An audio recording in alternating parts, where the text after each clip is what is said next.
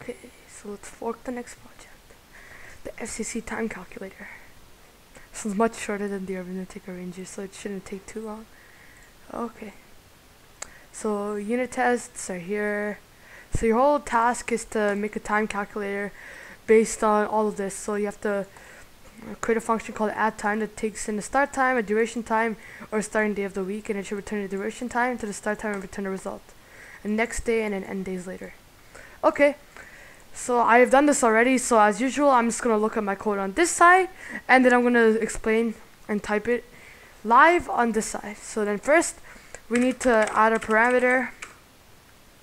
Okay, so I forked it. Whoops, I forgot to change the name to boilerplate. That's okay, I'll change it here. Boilerplate. Boilerplate dash. Let's see, beautiful. Okay. So now we have the date parameter set up.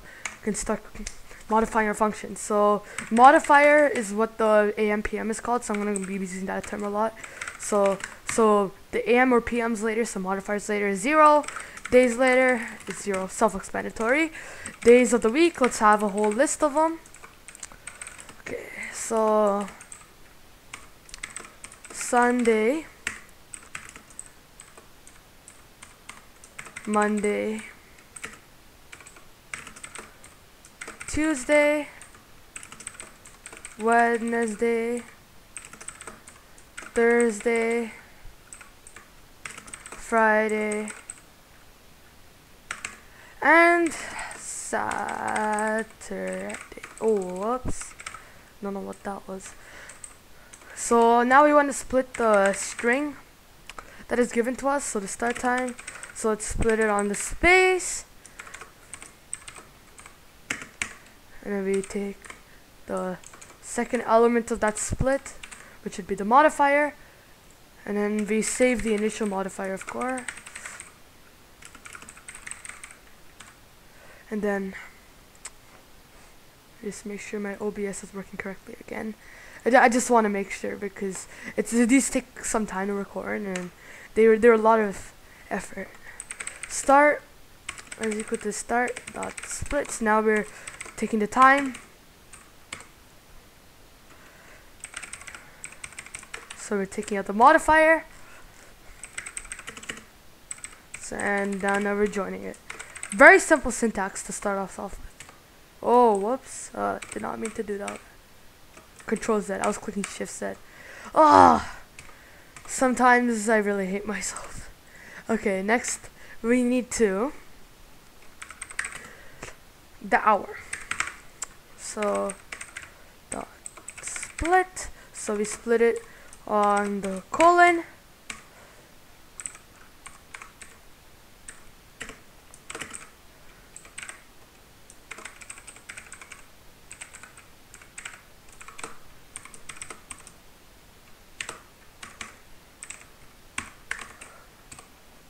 And then we take the minute. Oh, whoops, I forgot an equal sign there. Hold up.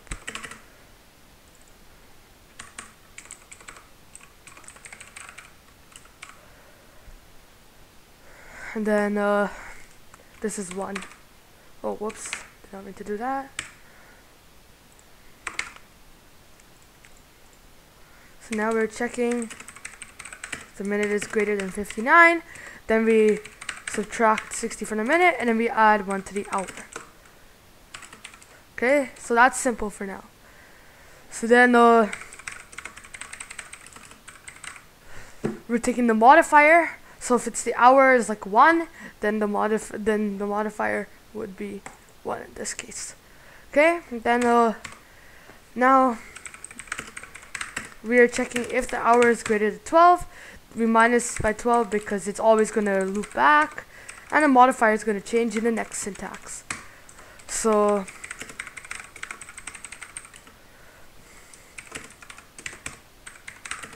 now we're checking if it's over 11, then modifier is equal to 12. So modifier. So now we're going to use a ternary operator right here. Was it a I think this is called a ternary operator, yeah. goes to AM, else AM. It's all in one line. Easier to see. And it does it all at once. Then we add one to the modifier. As you can see here. So if the modifier is not even, so we want to, if the modifier is not even, then we have to change it to, if the initial modifier was PM, we make it AM. If not, it becomes PM. So it just switches like that. Like exactly how the Boolean demod problem is. Go check that out, by the way. That's not going to be in the description, sorry. Then, oh,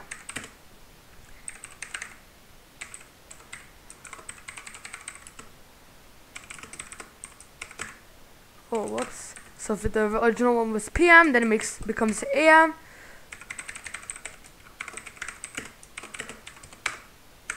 Else it becomes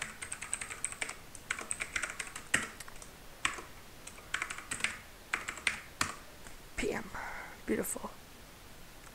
Then we want to come out of this if statement here and then check how many days later it is. Oh, whoops. So then we take the number of modifiers later it is and divide that by 2. That will tell us how many days are later.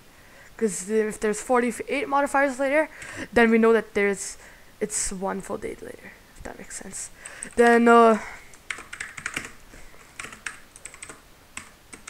now we're making a new time, so we're using an F string for that. Makes it very easy, and it's like our return list in a previous problem, except in this we're just using an F string. So now this is one of the right just properties. So we're making it to the right.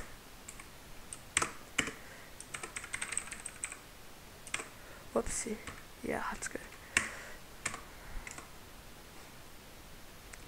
So then now we're checking if the day parameter exists. Then so we take the days of the week, and then we take the index of that, and it becomes the title. That's a really good built-in function you'll learn, title. This is a good course. This is definitely a good course by Charles Severance. He's a really good teacher, and I'm really happy I took the course. Weekday. We want to take the weekday. Oh, I thought my connection just got destroyed for a second. That would have been tragic. Let me just make sure my OBS is still recording. I'm just over paranoid. I'm sorry. Okay, so then we're taking out modulus 7, how many days of the week there are. So it's looking for the correct day, and then the new weekday will be our new output. So, and then how many days later? So days underscore of, oh jeez, week. And then we take that index, so weekday. Yeah, I don't know why I keep typing weekdays. It's not, there's no days, it's just a day. Oh my goodness, I don't know. Oh, that keeps happening. Okay. Then we also check if the days later, because that is not, even if the day parameter isn't there, it has to be the next day. So you have to tell them if it's the next day or not. So then we check if it's the next day. So then if it is, then we put the bracket next day. So then, oh whoops. And then if the days, oh, I don't know why this keeps happening. If days underscore later is 1, then new underscore time, so the new time, we write the new time over here, the amount of days later. Beautiful. Because that doesn't matter based on the optional argument.